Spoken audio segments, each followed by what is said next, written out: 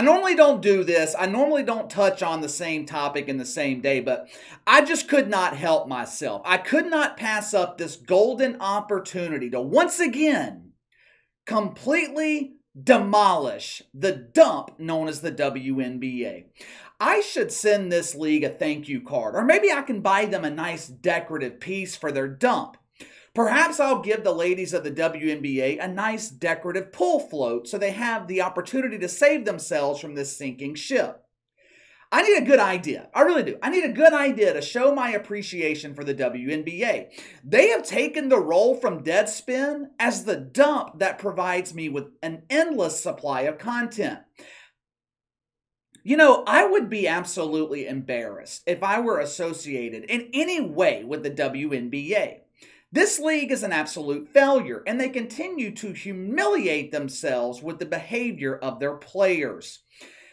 It's one thing to insert yourself into a political conversation or political issues, and you have no idea what you're talking about. It's one thing to do that. Everyone has the right to voice their opinion. Whether I agree or disagree with it, it doesn't matter. It's your opinion. It's your right. If you want to be a woke dumbass, that's okay. That's okay. If you want to waste your money attending Woke U, tithing at Woke United Methodist, go for it. The rest of us are going to make fun of you. Your unbathed ass won't be allowed in the community pool, but you're allowed to be a woke shitfuck. That's your right. But what I don't like, and generally when this happens, it's always a fake wounded woker that's doing it. Taking to social media with their fake outrage, their fake cries for sympathy. What I don't like is when the shitfucks take a tragedy. They take a situation where parents have lost the lives of their children, and these sick, demented people use this tragic situation to further their own twisted agenda. We talked about it this morning with Steve Kerr, and now the participants who identify as women in the WNBA, they are joining the woke circle jerk. First, let me start off by addressing this purely from a business perspective. Just for 1 second, humor me here. Let's pretend that we are Kathy Engelbert. We are the commissioner of the WNBA. Now, I know if most of us were the commissioner of the WNBA, we would immediately shut the fucking thing down, but let's just pretend for a moment that we actually care about the league and its players. The league is struggling. The dump is on fire, and the firemen on site to put out the fire, they are laughing at the destruction and using the flames to light their cigars. Even with all of the free media promotion, you cannot get people to watch the world's worst basketball. Actually, while I'm thinking about it, quick ratings update. There were 2 more nationally televised WNBA games over the weekend. Both games were broadcast in the mid-afternoon time slot on ABC, one Saturday, the other Sunday. Once again, ABC managed to report the ratings for everything else broadcast this weekend. For some reason, though, ratings for both WNBA games, they were lost in the mail. I'm telling you, that fucking post office, they have a vendetta against the WNBA. They keep losing their attendance reports. They keep misplacing the television ratings on broadcast TV. I just know there were at least 10 people who were asleep on their couch last weekend with the WNBA on in the background. Are those 10 people not important enough to record their ratings? Like I said, social justice warriors always have to have someone to blame. In this case, we're going to blame the post office. It's not that the WNBA can't draw an audience. The post office just refuses to report the numbers to the media. That's what it is. Anyway, back to our pretending.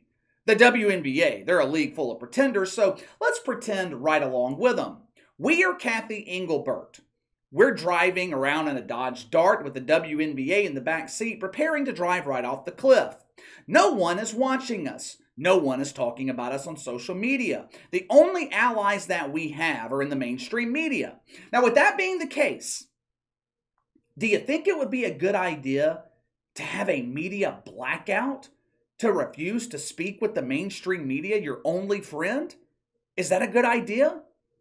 This fucking league can't draw an audience with the people talking about them, with the media talking about them. Now the Washington woke led by the ultimate shitfuck, Natasha My Mind's in the Clouds, they are imposing a media blackout because of what happened in Texas yesterday. The ultimate virtue signal. But KC, this is a brilliant idea. This will bring attention and awareness to the WNBA. No the fuck it won't. This will do the exact opposite. It will cause more people to not want to watch this sewage. Did business improve for the WNBA when players were kneeling for the national anthem?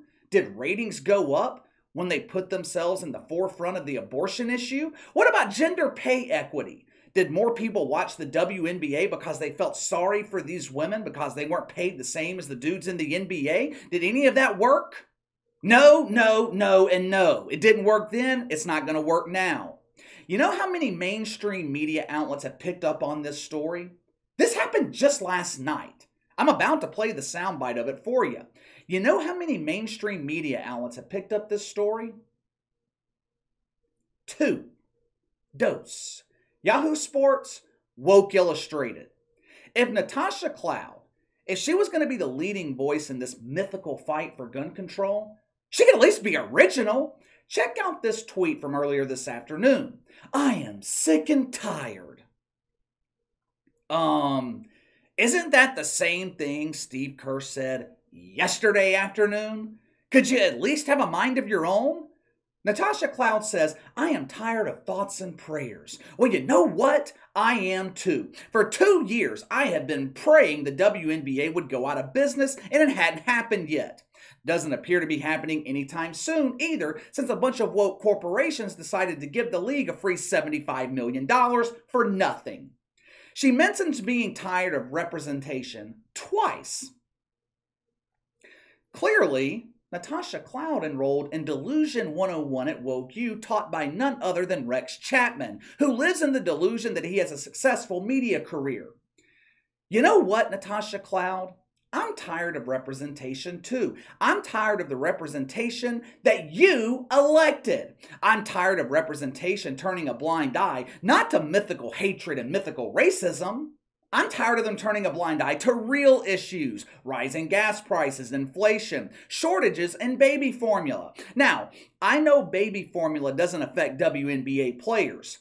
Contrary to the belief of the dumb fucks, it is not physically possible for 2 people who identify as women to have a baby. Last night, after their incredibly boring game against the Atlanta Dreamers, fitting team name, since these women in the WNBA are living in a dream. It must be nice to make 6 figures through woke welfare and contribute nothing. There was an exciting 100 points scored in the game between the Dreamers and the Woke. 100 points. 100 points in what the media likes to call a professional basketball game. The media calls it professional basketball. The rest of us call it charity. 100 points. I've seen more points in a wheelchair basketball game. Anyway, after the charity event last night, disguised as a basketball game, Natasha Cloud attended the media scrum as the representation for the Washington Woke. Now, I'm going to try and play a portion of the soundbite for you. I had to use some creative tricks to download this video. It's not exactly, circulating the internet. I know that's shocking. If this video is removed, you know I was forced to take it down. So I will briefly summarize some of it after it plays, but check it out for yourself. Roll the film.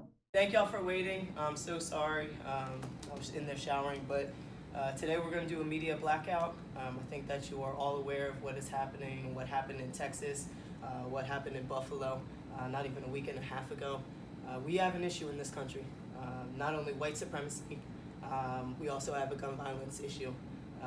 And this is us using our platform, right? This game doesn't matter. So I'm calling on everyone, please put this out, post it, write to your not only local representatives, but your federal representatives, and tell them you are tired. Tell them that we are tired of lives being lost in this country for senseless shit. It is time to implement gun laws and stop caring about profit and money over people and lives. You see crazy shit online, please send it to someone, send it to the police, send it to anybody. First, Natasha Cloud starts this press conference by claiming she was late because she was showering. Longtime followers of my channel, you guys already know that is simply not true. Social justice warriors only shower on Wednesday. My inside sources tell me Natasha Cloud was late because her Magic Woke 8 ball kept getting stuck. She had to call the team technician into the locker room to fix it for her, so she knew which woke boner word to use in the press conference. Now, you saw in the clip, the boner word the Magic Woke 8 ball recommended, it was Old Faithful, the magic R word, mythical racism. She starts off a WNBA press conference about a school shooting that had absolutely nothing to do with race. And Natasha Cloud starts off talking about mythical white supremacy. She then pulled back the curtain a little bit. She said the WNBA game that she had just played in doesn't matter. Finally, some truth. This is a record-breaking week for social justice warriors when it comes to the truth. Just Monday, we had Stephen A. Smith speaking truth on mythical racism. Now we have Natasha Cloud admitting what we have been saying for the last 18 months here on the channel. The WNBA doesn't matter. Then she calls on the government to solve the problem, which is always the recommendation of a woke dumbass, more government. Have you seen our president? The same guy you're calling on to solve the problem. Have you seen our president? The same guy 2 weeks ago trying to shake the hand of a ghost? You want that guy to step in to solve the problem? But then Natasha Cloud said something interesting. Hypocrisy, line 1. Hypocrisy, line 1. Natasha Cloud said, if you see crazy shit online, if you see crazy shit happening, don't be afraid to call the police. Call the police? Call the police? The same fucking police you've spent the last 2 years wanting to defund? The same police you've spent the last 2 years claiming are white supremacists? The same police Natasha Cloud protested against in Washington, D.C. You want us to call those guys? You know who was running into that school yesterday to save the lives of those children? You know who heard gunshots and ran into the building, not away from the building? It wasn't some pussy social justice warrior. The woke see a gun, they think it goes in their ass. It wasn't Natasha Cloud running into that building. It was the police. The same police you want defunded. Fuck you, Natasha Cloud, you hypocritical fuck. Ladies in the WNBA, they have been whining and complaining about equal pay. Chartered flights. To hell with giving these women more money. Give it to the damn police. That $185,000 Natasha Cloud will make this season to be completely useless. Give that money to those cops in Texas yesterday. Now look, I'm not going to go into the same spiel that I went into this morning about this not really being about gun control. But the thing is, the audacity of Natasha Cloud, the audacity of this woman is absolutely unbelievable. Not only because she's using a tragedy to push a twisted political agenda. This is something Natasha Cloud might not understand, but number one, stricter gun laws wouldn't have stopped what happened yesterday. Number two, you know why some people are so resistant to changes in gun laws? Because if you start giving an inch, they want to take a mile. Once you give up a tiny fraction of personal freedom, you never get it back. Do we need background checks on gun purchases? Yeah, we do. Will it stop criminals from getting guns? No.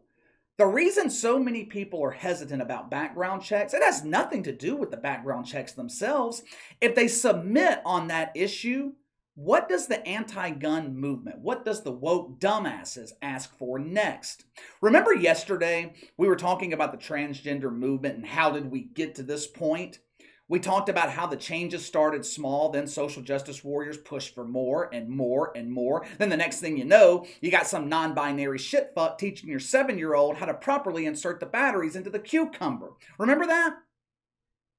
It's the same idea, the same concept with the Second Amendment.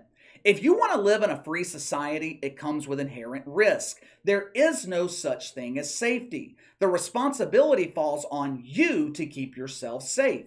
If you want to live in a society where the responsibility of safety falls on the government to keep you safe, go live in China. You'll be plenty safe over there living in your 500 square foot apartment on a mandatory COVID lockdown. But let me know what you think.